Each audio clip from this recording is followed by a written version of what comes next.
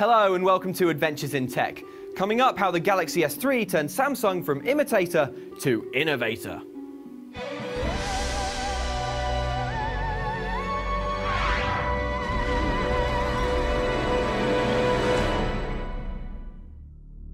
Samsung used to have a bad rep for copying Apple, but today it's making more bizarre original tech than anyone else out there. That change is best represented by the Galaxy S3, but to understand the transformation you have to go back to a time when Samsung had less to be proud of.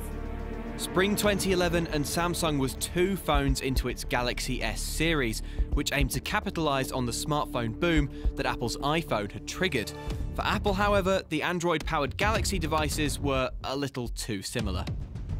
It wasn't long before Apple brought down a rain of legal fire upon Samsung. Steve Jobs and pals accused the company of slavishly copying the iPhone and iPad, pointing to similarities in design, icons, and even packaging. CNET has advised me to have a lawyer present for this next bit, but let's be honest, Apple had a point. These phones were blatant copy. With the patent war ballooning into a global conflict, Samsung was under pressure to prove that it had some ideas of its own. With the Galaxy S3 in May 2012, it did just that. The S3 was different to smartphones we'd seen before, with a glossy oval style and a screen so big it could tear your palms in half. Samsung's design choices made that big screen work. Apple was all about steel and glass, while HTC had traditionally gone for an industrial, weighty feel. Samsung's choice was plastic, and lots of it. The oil-based construction of the Galaxy S3 meant it was very thin and light, and just didn't feel as massive as it was. The final ingredient was something that's come to define Samsung: crazy software. S-Beam, S-Planner, S-Voice, S-Memo, Smart Stay, Social Tag, Smart Alert, Best Photo, All Share Play, Pop-Up Play, Direct Call.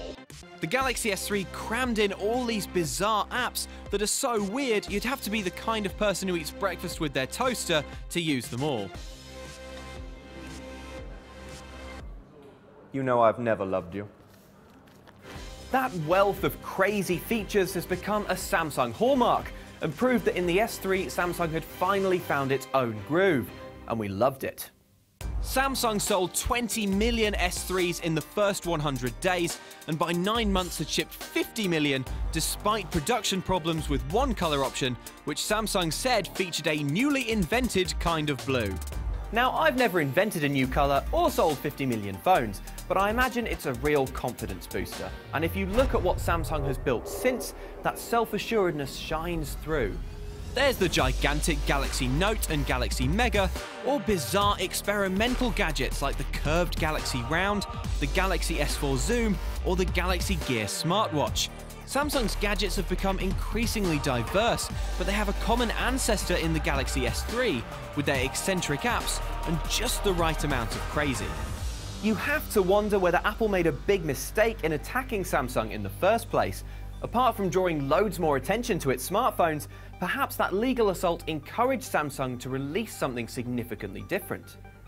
History will remember the S3 as the phone that saw Samsung turn from imitator to innovator. Do you have fond memories of the S3, and what do you think of Samsung today? Let me know and check back next time for another adventure in tech.